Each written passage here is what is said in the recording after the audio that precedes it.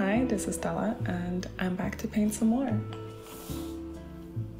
Right here I'm prepping for one of the paintings and this is the day before so that it has time to dry. I see that the maximum height is 80. If I bring a painting on 90, you know? Do you know what I mean? I think the last time we talked, I was initially gonna bring 2 paintings to the art fair. But then I was asked to bring 4 instead, which I'm super excited about. So this way I'll have a whole wall. It's funny because I had a couple of work opportunities that didn't go through right before I got the offer for the extra paintings. So in the end, it all made sense that I was told to paintings because otherwise I wouldn't have time to actually do it. This is the morning after.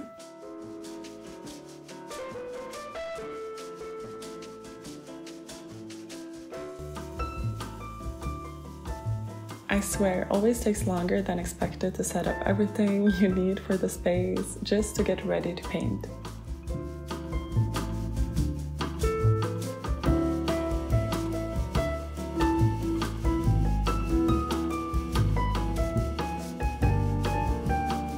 What I could have done if I didn't have the time is that I could have brought paintings that I'd already made, but I opted to make new ones. For me, it's really important that there's a cohesive collection of paintings that make sense together rather than a mixture of different ones. I don't want them to have been made in different times with no clear thread between them regarding the meaning, and I'm very happy I ended up doing that.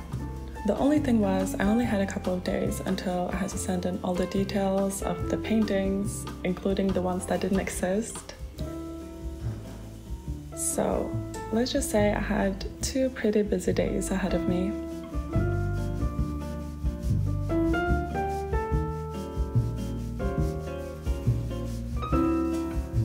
This was the finished sketch with pencil.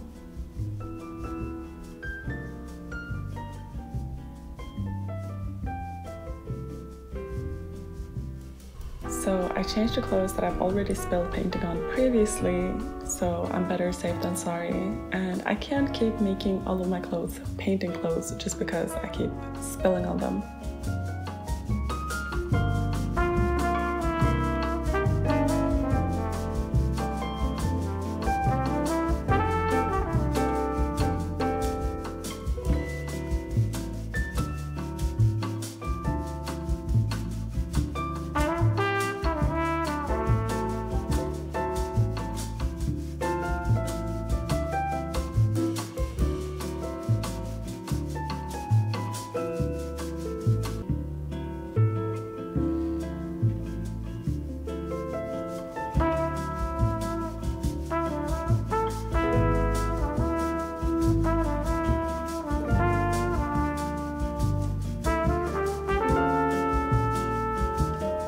And this is what the outline looked like.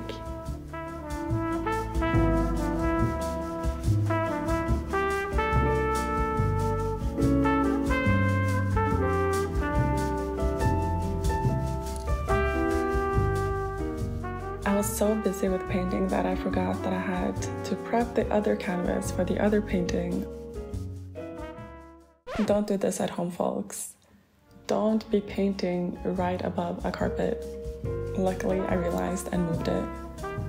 But this is what happens when you rush into things, including pouring paint onto the canvas like there's unlimited paint in the world. And then I had to spend time correcting it later. I had so much left on the canvas and I had to scoop it all up. I guess when you're in a rush, it just makes you make stupid decisions sometimes. But let's get back to painting. By the time I had finished priming the canvas and taken a bit of a break, the paint had dried enough for me to continue.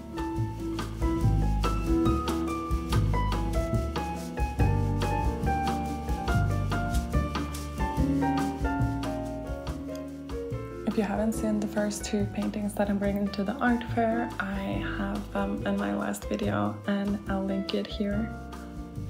I'm also making a whole playlist with all the videos related to the art fair, so this one will be included in the playlist.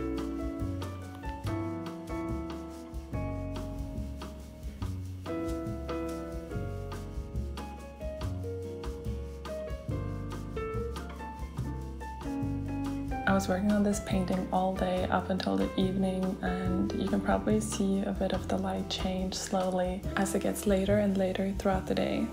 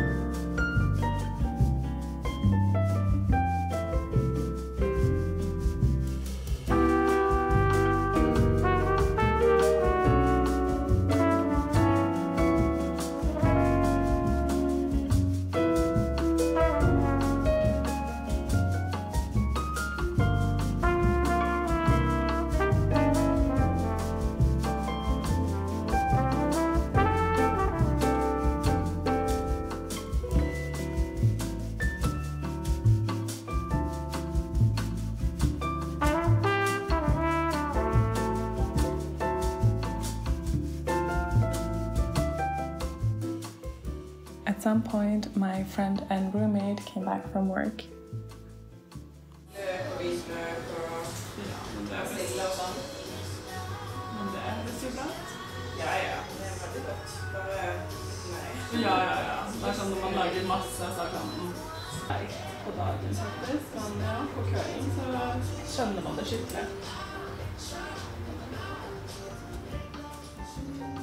If you're wondering about what language that was Norwegian.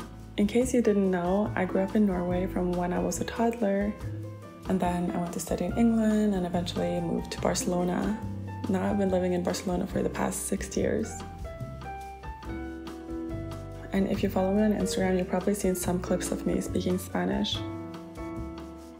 But I was born in Mozambique, and that's actually the reason why I'm going to this art fair. It's because I've been represented by a gallery that represent artists from Portuguese-speaking countries. And if you didn't know, the official language in Mozambique is Portuguese. And the gallery that is representing me is actually based in Portugal. So that was a bit of my all over the place background. I was thinking of having a Q&A at some point after I've surpassed 1,000 subscribers. So if you haven't subscribed, make sure to subscribe. And if you have any questions, let me know below, because I'd love to see what you guys are wondering about.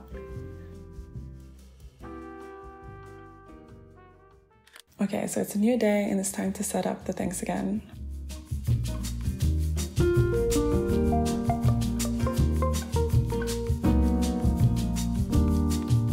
For this painting, I had sketched out the outline in pencil the night before, so I started directly on the paint.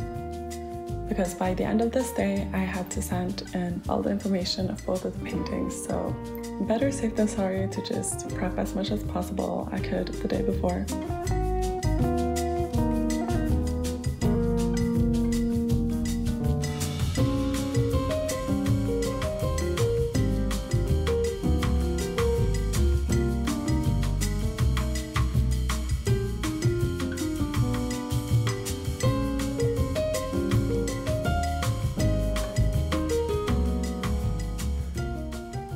So the other day I was listening to a podcast. It was Lewis Howes interviewing Ed Milet, and I completely recommend that interview. One of the things that stood out to me that I wrote down was, in life you're the most qualified to help the person that you used to be. And he used the example of a former alcoholic helping out recovering alcoholics. And I really like the concept, and I find it to be true in so many ways.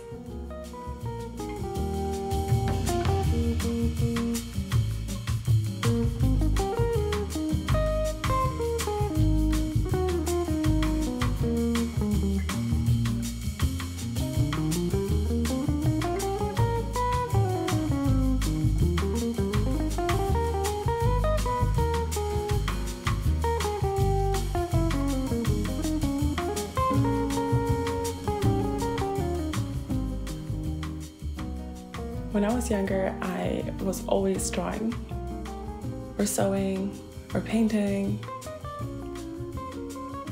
I was always creating in some way, and I was super eager to learn. And I was encouraged as well. I got art supplies for my birthday. I was, for the most part, encouraged to do creative things. But creativity had always been seen as a hobby. We had art in school every year, but it was taken as a time for people to relax and not take things too seriously. It was kind of a break from school. Basically a time for us to practice our hobbies. Nobody ever really presented me with ideas of how I could really make it into a profitable business. Neither did I have enough knowledge to know where to look for that information. I don't think it really helps with the lack of representation that there was of artists in history books.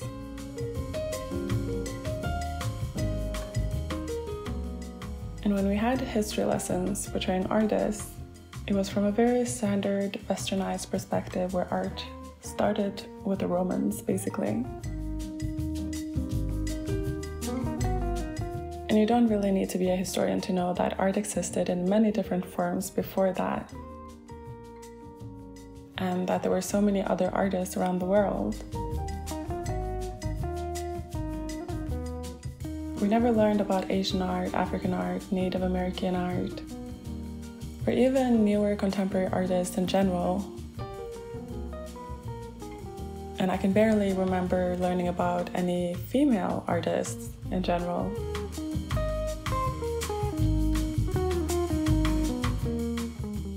And I didn't know of anybody in my circle or family members that did art full time to prove me that it was possible.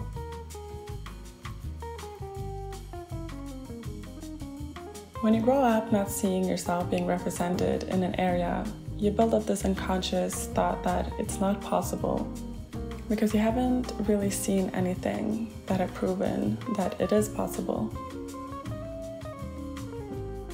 So when I got to the age where I had to choose my career path, I think most of the creatives around me chose to go into media and communication studies, or architecture, or maybe graphic design if you were more daring.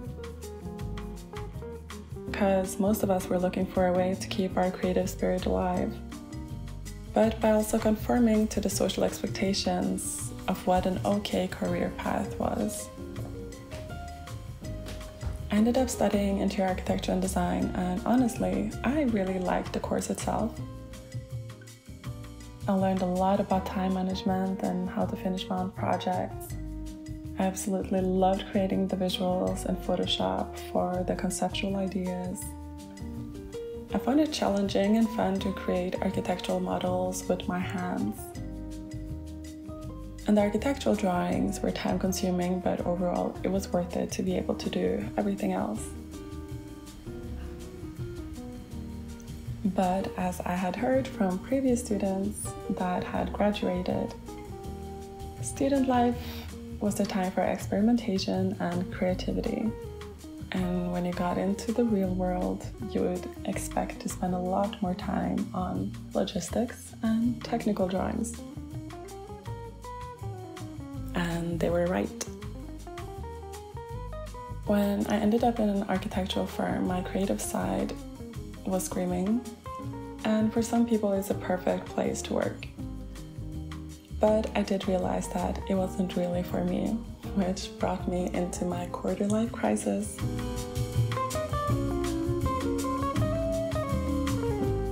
And I think a lot of us go through this quarter-life crisis when we realize that maybe what I studied and what I spent so much time on is not actually for me.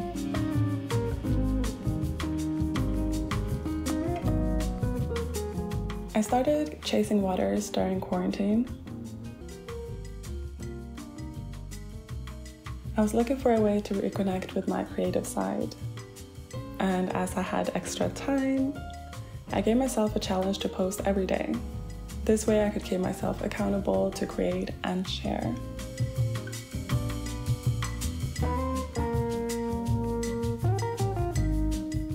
during that period, a part of me lit up again. And from trial and error, and by going with the flow, and turning around from loose ends, and by being flexible to try new things, I am now going to my first ever art fair in less than a week to exhibit and sell my paintings. And I am beyond excited for this experience. And I'm taking time to really enjoy the journey as well. And I know that my inner child is so incredibly proud of how far I've come. And is rooting on me not to stop and not to give up. Because never in her wildest dreams did she think that in some years she would be in Madrid in a professional art fair exhibiting her paintings.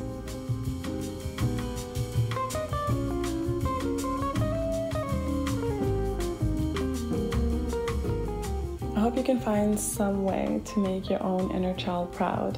And it doesn't need to be a grand revolutionary way. Just doing something that you used to love doing growing up. Something that really lit a fire in you. Just to experience that light sparkle within you once again.